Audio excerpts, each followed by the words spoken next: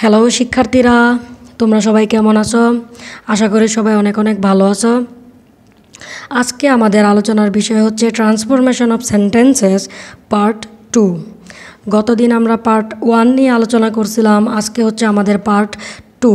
তো চলো শুরু করা যাক। শুরু করার আগে একটি কথা, তোমরা যারা এখনও আমার চ্যানেল সাবস্ক্রাইব করো নাই তারা অবশ্যই সাবস্ক্রাইব করে রাখো, পরবর্তী ভিডিওগুলো আপলোড করার সাথে সাথে যেন তোমরা পেয়ে যাও। তো চলো শুরু করা যাক। এখন গতদিন আমরা অ্যাফার্মেটিভ টু নেগেটিভ নিয়ে আলোচনা করেছিলাম। আজকে আমাদের আলোচনা করার বিষয় হচ্ছে অ্যাসার্টিভ টু ইন্টারোগেটিভ। আর আমি আশা করি যে তোমরা অ্যাসার্টিভ সেন্টেন্স চিনো এবং ইন্টারোগেটিভ সেন্টেন্সও চিনো। অ্যাসার্টিভ সেন্টেন্স হচ্ছে একটা বিবৃতিমূলক বাক্য, আর ইন্টারোগেটিভ হচ্ছে প্রশ্নবোধক বা প্রশ্নসূচক যাই বলো বাক্য। এখন ইন্টারোগেটিভ সেন্টেন্সের শেষে অবশ্যই একটা কোয়েশ্চেন মার্ক ইয়ানি প্রশ্নবোধক চিহ্ন থাকে। তো চলো শুরু করা যাক। অর্থের পরিবর্তন না করে সাহায্যকারী ভার্ব যুক্ত অ্যাসার্টিভ সেন্টেন্সকে ইন্টারোগেটিভে পরিণত করতে হলে বা রূপান্তর করতে হলে সেন্টেন্সটি যদি অ্যাফার্মেটিভ হয়, অ্যাফার্মেটিভ দিয়ে বোঝাচ্ছে যে সেন্টেন্সটি যদি হাবোধক হয়, হ্যাঁ পজিটিভ আর কি, হাবোধক যদি হয় তাহলে অক্সিলারি ভার্বের পরে একটা নট নিয়ে আসতে হবে, তারপরে সাবজেক্ট প্লাস বাকি অংশ প্লাস প্রশ্নবোধক চিহ্ন। এখন কোয়েশ্চেন হচ্ছে যে ম্যাম সাহায্যকারী ভার্বগুলো তো আমরা জানি না, ওইটার জন্য একটা সলিউশন। দেখো সাহায্যকারী ভার্বগুলোর একটা শিট আমার কাছে আছে, বাট এখানে আমি এখন ওপেন যেহেতু করি নাই, তো তোমাদের মুখে বলে দিই, নেক্সট কোনো একটা ভিডিওতে ইনশাল্লাহ আমি দিয়ে দিব।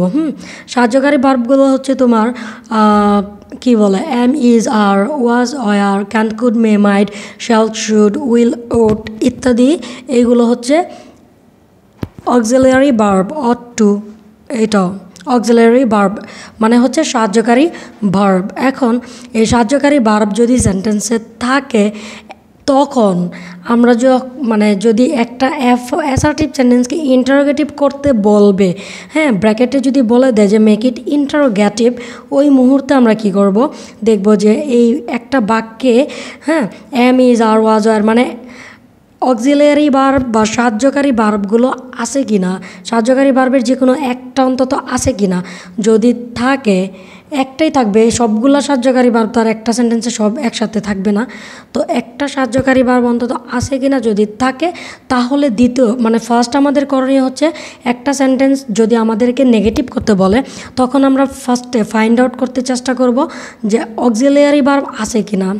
যখন দেখলাম আছে, এই যে ইজ, ওকে ফাইন, এখন দেখব আমাদের একটা নৈতিক দায়িত্ব, স্টেপ বাই স্টেপ আমরা আগায় যাব। প্রথমে দেখব যে অক্সিলারি ভার্ব আছে কি না, যদি থাকে তাহলে গুড। এখন দেখব সেকেন্ড স্টেপ, আমরা দেখব যে সেন্টেন্স কি হাবোধক নাকি না বোধক। যদি হাবোধক থাকে মানে অ্যাফার্মেটিভ যদি থাকে তাহলে আমরা এই যে এইভাবে করব, যেমন অক্সিলারি ভার্বটাকে আগে নিয়ে আসব। একটু উপরে যদি খেয়াল করো, এই যে অক্সিলারি ভার্ব আমরা প্রথমে নিয়ে আসব, তারপরে একটা নট, তারপরে সাবজেক্ট, তারপর বাকি অংশ প্লাস প্রশ্নবোধক চিহ্ন। তো দেখো he is in the school, এখন এই ইজ প্রথমে নিয়ে আসো, আর এটা যেহেতু হাবোধক আছে তাহলে ইজ নট, ইজন্ট, হ্যাঁ অথবা ইজ নট, হ্যাঁ তারপরে এই সাবজেক্ট, এই দেখো হি ছিল সাবজেক্ট আমরা নিয়ে আসছি, তারপরে is in school, is in school, তারপরে কি প্রশ্নবোধক চিহ্ন, তাহলে isn't, he is in, sorry is not, যদি এইভাবে বলো ইজ নট না isn't, he in the school, এখন আমরা প্রশ্নবোধক চিহ্ন দিয়ে দিলাম। ওকে, তো next you can do the work, এই যে ক্যান একটা অক্সিলারি ভার্ব, এখন ক্যান নিয়ে আসো, আর যেহেতু এটা অ্যাফার্মেটিভ আছে তাহলে একটা নেগেটিভের জন্য একটা নট নিয়ে আসো, তাহলে কান্ট, তারপর একটা subject you do the work, can't you do the work, তারপর একটা প্রশ্নবোধক চিহ্ন। ওকে, তারপর রোল 2 অক্সিলারি ভার্বযুক্ত নেগেটিভ অর্থবোধক অ্যাসার্টিভ সেন্টেন্সকে ইন্টারোগেটিভে রূপান্তর করার সময় নেগেটিভ উঠে যায়। অক্সিলারি ভার্বযুক্ত একটা নেগেটিভ অর্থবোধক যদি হয় তাহলে নেগেটিভ মার্ক আমরা নেগেটিভ শব্দটা উঠাই দিব, হ্যাঁ। আর অক্সিলারি ভার্ব তো অবশ্যই প্রথমে বসে, শেষে প্রশ্নবোধক চিহ্ন বসে অ্যাজ ইউজুয়াল। দেখো he is not in the school, হ্যাঁ তাহলে আমরা ইজ নিয়ে আসছি, নট উঠাই দিছি, is he in the school, হ্যাঁ ঠিক আছে। তারপর দেখো I shall not go to Dhaka tomorrow. এখন শ্যাল আগে নিয়ে আসো, হ্যাঁ নট উঠাই দিলাম, তারপর সাবজেক্ট হচ্ছে আই, শ্যাল আই, তারপর গো টু ঢাকা টুমরো যা ছিল তাই একদম দেখে দেখে লিখে দিলাম। তারপর হলো রোল 3, অক্সিলারি ভার্ব বিহীন অ্যাসার্টিভ সেন্টেন্সকে ইন্টারোগেটিভে রূপান্তর করার সময় এখন বলতে পারো ম্যাম অক্সিলারি, হ্যাঁ একটা কি বলে একটা সেন্টেন্স অক্সিলারি ভার্ব সহ হতে পারে অথবা অক্সিলারি ভার্ব সহ মানে অক্সিলারি ভার্ব ছাড়াও হতে পারে। এক্ষেত্রে অক্সিলারি ভার্ব সহ হাবোধক না বোধক দুইটাই আমি দেখাইলাম। এখন হচ্ছে অক্সিলারি ভার্ব ছাড়া মানে অক্সিলারি ভার্ব ব্যতীত বা অক্সিলারি ভার্ব বিহীন অ্যাসার্টিভ সেন্টেন্সকে ইন্টারোগেটিভে রূপান্তর করতে গেলে আমাদেরকে কি করতে হবে। এখানে একটু মনে রাখার বিষয়, আমরা এই তিনটার যে কোনো একটা আনবো। তিনটা কি টেন্স ও পার্সন অনুযায়ী সাবজেক্টে, যে আমি প্রথম থেকেই পড়ি অক্সিলারি ভার্ব বিহীন অ্যাসার্টিভ সেন্টেন্সকে ইন্টারোগেটিভে রূপান্তর করার সময় সাবজেক্ট এবং টেন্স অনুযায়ী ডু নট, ডিড নট অথবা ডাজ নট বসে। এই তিনটা ঠাড়া মুখস্থ, তিনটার যে কোনো একটা বসে, সেটা কি টেন্স অনুযায়ী মনে থাকবে তো। এবং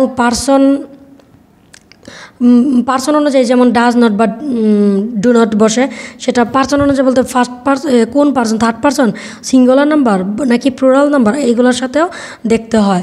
তারপর দেখো সাবজেক্ট বসে প্লাস ভার্বের প্রেজেন্ট ফর্ম বসে। হ্যাঁ তুমি অবশ্যই ভার্বের কোন ফর্ম দিবা, প্রেজেন্ট ফর্ম দিবা প্লাস ভার্বের পরের অংশ প্লাস প্রশ্নবোধক চিহ্ন তো দিতেই হবে, অন্যতবা কাটা। তারপর দেখো হি প্লেড গুড ফুটবল, সে ভালো ফুটবল খেলে। এখন এই প্লেড ভার্বের ধরন মানে ভার্ব কোন অবস্থায় আছে ওইটা দেখে বুঝতে পারবো আমরা এটা কোন টেন্সে আছে। যেমন আমাকে যদি তোমরা বুঝতে চাও যে আমার মুড ভালো আছে নাকি আমার মুড খারাপ আছে, আমার ফেস দেখলে বুঝতে পারবা। আমার মুড খারাপ থাকলে কপাল খেঁচা থাকবে, অবশ্যই এটা আমি করতে চাই না, আমার কপাল খেঁচা মানুষ পছন্দ না, আমি নিজেও করি না। তারপর দেখো মানে কপাল অনেকে ইয়া করে রাখে, মুখ কেমন থাকে যদি তার মুড খারাপ থাকে, আর যদি সে মুড ভালো থাকে অনেক হাসি খুশি প্রফুল্ল থাকে। সেম এখন তুমি ভার্বের অবস্থা দেখেও বুঝতে পারবা এই সেন্টেন্সের মোড কী অবস্থায় আছে, সে কোন টেন্সে আছে বা মানে তার পজিশনটা কি। এখন প্লেট দিয়ে বুঝতেছি এটা পাস্ট ইনডিফিনিট আছে, দ্যাটস গুড। অন্য কোনো যদি থাকতো পাস্ট কন্টিনিউয়াস যদি হতো, ভার্বের সাথে একটা আইএনজি থাকতো, পারফেক্ট হতো, তাহলে একটা হ্যাভ হেজ থাকতো। তোমরা অ্যাজ ইউ নো আমি টেন্স অনেক ভালোভাবে শিখিয়ে দিছি তোমাদের।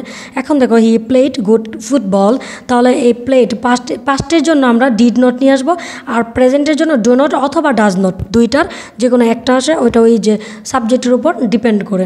তারপরে আরও শর্ট টেকনিক আছে, সেটা আমি উদাহরণের সময় বুঝিয়ে দিব। হ্যাঁ তারপরে হি প্লেড গুড ফুটবল, তাহলে didn't he play good football, এই যে ডিড নট আগে নিয়ে আসলাম ডিডন্ট, এখন হি মানে সাবজেক্ট আনো, তারপরে এই যে ভার্বের বলছিলাম প্রেজেন্ট ফর্ম, এখন দেখো ভার্বের প্রেজেন্ট ফর্ম প্লে, তারপরে গুড ফুটবল প্রশ্নবোধক চিহ্ন। তারপর দেখো he likes ice cream, wow me also, আমিও পছন্দ করি, he likes ice cream.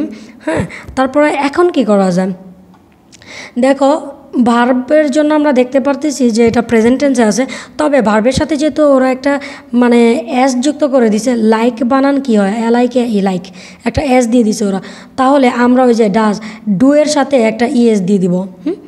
Okay he like ice cream, এটা হচ্ছে শর্ট টেকনিক। এখানে লাইকস একটা এস ছিল, তাহলে ডু এর সাথে আমরা তো শুধু এস দিতে পারবো না, আমরা ইএস দিয়ে দিব, তাহলে ডাজেন্ট ডাজেন্ট, আর এটা যেহেতু পজিটিভ আছে আমরা নেগেটিভ হিসেবে ডাজেন্ট নিয়ে আসছি, ডাজেন্ট হি।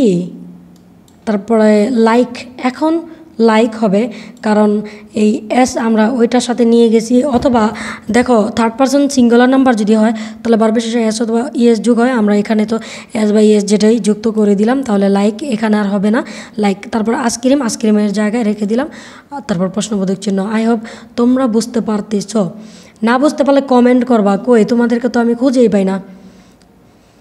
তারপর দেখো অ্যাসার্টিভ সেন্টেন্সে নেভার থাকলে এভার হয়, নাথিং থাকলে এনিথিং হয়, অক্সিলারি ভার্ব না থাকলে সাবজেক্ট এবং টেন্স অনুযায়ী ডু ডাজ অথবা কি হয় ডিড প্রথমে আনতে হয়। তাহলে দেখো তো প্রশ্নবোধক, এরপর প্রশ্নবোধক চিহ্ন বসে। ইউ নেভার প্লে ফুটবল, তারপরে প্রথমে আমরা অক্সিলারি ভার্ব নিয়ে আসতাম, যেহেতু দুঃখিত সংবাদ অক্সিলারি ভার্ব নাই, এক্ষেত্রে আমরা কি নিয়ে আসবো, ডু অথবা ডাজ অথবা ডিড, তিনটার যে কোনো একটা। যেহেতু প্লে দ্বারা বুঝতেছি এটা প্রেজেন্ট ফর্মে আছে এবং প্লের সাথে কোনো অ্যাস যুক্ত নাই, তার মানে এখানে আমরাও ডু এর সাথে এস দিব না। এটা হচ্ছে শর্ট টেকনিক। আর সত্যিকার অর্থে গ্রামাটিক্যাল যদি আমি বলি, তাহলে এই সাবজেক্ট যদি থার্ড পারসন সিঙ্গুলার নাম্বার হয় তাহলেই কেবল ভার্বের সাথে এস অথবা ইয়েস যুক্ত হয়। যারা সাবজেক্ট যদি থার্ড পারসন সিঙ্গুলার কখন হইলো না বুঝতে সমস্যা তাদের জন্য, মানে বুঝতে সমস্যা হয় তাদের জন্য আমি একটা এই টেকনিকটা দিয়ে দিলাম যে ভার্বের সাথে যদি এখানে এস না থাকে তাহলে আমরা ডু এর সাথে এস নিয়ে আসবো না, আর ভার্বের সাথে যদি এখানে একটা এস থাকে তাহলে ডু এর সাথে আমরা এস নিয়ে আসবো, তখন আমরা ইএস নিয়ে আসবো। তাহলে ডু, তারপর আনো সাবজেক্ট, তারপরে নেভার থাকলে হয় ever. Do you ever play football? ওকে, প্রশ্নবোধক চিহ্ন। I have nothing to do. এখন হ্যাভ, এটা যে হ্যাভ কিন্তু একটা অক্সিলারি ভার্ব, তাহলে হ্যাভ, এখন প্রশ্ন সাবজেক্ট আনো হ্যাভ, তারপরে এই যে আই, নাথিং থাকলে হয় anything, to do. Okay, have কিন্তু মেন ভার্ব হিসেবে কাজ করে, কিন্তু এখন এইখানে অক্সিলারি ভার্ব হিসেবে। এখন কোয়েশ্চেন করো ম্যাম, কখন তাহলে মেন ভার্ব হয়, কখন অক্সিলারি ভার্ব হয়? এখানে কিন্তু মেন ভার্ব হিসেবে ডু অলরেডি আছে, তো হ্যাভ এখানে কি আছে, অক্সিলারি ভার্ব। বুঝতে পারছো গো, ভালো লাগছে। অ্যাসার্টিভ সেন্টেন্সের সাবজেক্ট এ যদি নাথিং থাকে তাহলে নাথিং এর জায়গায় হোয়াট বসে। Nothing can rain him, what can rain him. Okay, nothing থাকলে আমরা নাথিংয়ের জায়গায় কী বসে, হোয়াট বসে। দেয়ার ইজ নো চেঞ্জ, যা আছে দেখে লিখে দিলাম, ঠিক আছে। তারপরে দেখো কতগুলো রোলস, আমি 7 নাম্বার পেজে আছি, দেখছো 11টা পেজের মধ্যে 7 নাম্বার পেজে অলরেডি চলে আসছি। তার মানে সর্বোচ্চ আমাকে আর একটা পার্ট বানাতে হবে, এছাড়া না মনে হয়। তারপর দেখো আমরা রোল 5, দেখো আমরা 5 দেখি। এভরিবডি, এভরিওয়ান, অল যুক্ত অ্যাসার্টিভ সেন্টেন্সকে ইন্টারোগেটিভে রূপান্তর করতে হলে এভরিবডি, এভরিওয়ান, অলের পরিবর্তে হু বসে। ওয়াও, হু বসে। সাবজেক্ট এবং টেন্স অনুযায়ী ডু নট, ডিড নট অথবা ডাজ নট বসে। ভার্বের প্রেজেন্ট ফর্ম বসে, ভার্বের পরের অংশ বসে, প্রশ্নবোধক চিহ্ন বসে। আমি যদি রাত্র 9টার দিকে কোনো ভিডিও মেক করি তাহলে ভিডিওর মধ্যে মানে অতিরিক্ত কোনো সাউন্ড থাকতে পারে, তোমরা তখন বুঝে নিও আমার কোনো পাশের ফ্ল্যাটে কেউ হয়তো কোনো শব্দ করতেছে, এই কারণে ওইটা আসছে, ঠিক আছে। আর রাত্রে 12টার পর যদি বানাই ইনশাল্লাহ ওইটাতে কোনো অতিরিক্ত কোনো সাউন্ড থাকবে না। আচ্ছা, তারপর দেখো everybody wants to B win. তাহলে দেখো আমরা সাবজেক্ট হিসেবে কি বসে, হু বসে, মানে এইগুলোর পরিবর্তে হু বসে। আচ্ছা, এই এভরিওয়ান, এভরিবডি, অলের পরিবর্তে, তাহলে এভরিওয়ান, এভরিবডি, অলের পরিবর্তে আমরা কী নিয়ে আসছি, হু নিয়ে আসছি। তারপরে একটা ডু নট অথবা ডাজ নট। ওকে, এখানে যেহেতু এস ছিল ওয়ান্টস, তো আমরা ডাজের সাথে এস নিয়ে আসো। ডাজেন্ট, মানে ডাজ না, ডু এর সাথে এস আনো, ডু এর সাথে এস নিয়ে আসলে ইয়েস, তাহলে ডাজ একটা নট, অ্যান্ড হ্যাঁ ডাজ নট, তাহলে who does not want to B win. ওকে, তারপরের এক্সাম্পলে যাও। নোবডি অথবা নান অথবা নো ওয়ান কে ইন্টারোগেটিভে পরিণত করতে হলে নোবডি, নান অথবা নো ওয়ানের পরিবর্তে হু বসে, বাকি অংশ বসে, প্রশ্নবোধক চিহ্ন বসে। যেমন nobody could never count my life for you. এই সেন্টেন্সটা আমার খুবই পছন্দের একটা সেন্টেন্স, খুবই পছন্দের, অনেক পছন্দের একটা sentence. Nobody could ever count my love for you. কেউ তোমার প্রতি আমার ভালোবাসা কখনোই কাউন্ট করতে পারবে না। বুঝতেছো এই লাইনের অর্থ হলো? আর এই লাইনটা আমার খুবই প্রিয়। ডেডিকেটেড টু মাই, এই লাইনটা ডেডিকেট করলে আমার প্রিয় মানুষেরকে আমি ডেডিকেট করতে পারি। এই লাইনটা আমার খুবই পছন্দের, ঠিক আছে। Nobody could ever count my love for you. এখন নোবডি এর পরিবর্তে হু নিয়ে আসো।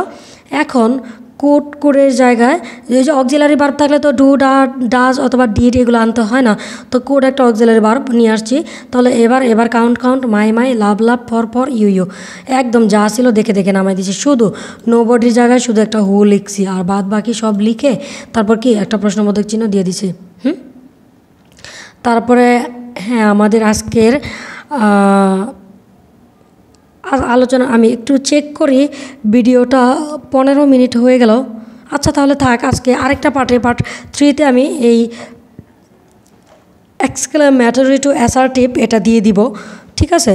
আর ভিডিও বেশি একটা বড় করার দরকার নেই, এই কারণে নেক্সট ভিডিওতে আমি এটা দিয়ে দিব ইনশাল্লাহ। 3টা পার্টে আমাদের ট্রান্সফরমেশন অফ সেন্টেন্স শেষ। তো তোমরা যারা, আমি আবারও বলি, এখনও আমার চ্যানেল সাবস্ক্রাইব করো নাই, অবশ্যই সাবস্ক্রাইব করো, নতুবা এইগুলো মিস হয়ে যাবে তোমাদের, ঠিক আছে। তো ভালো থেকো, আশা করি অনেক ভালো থাকবা, বেশি লাইক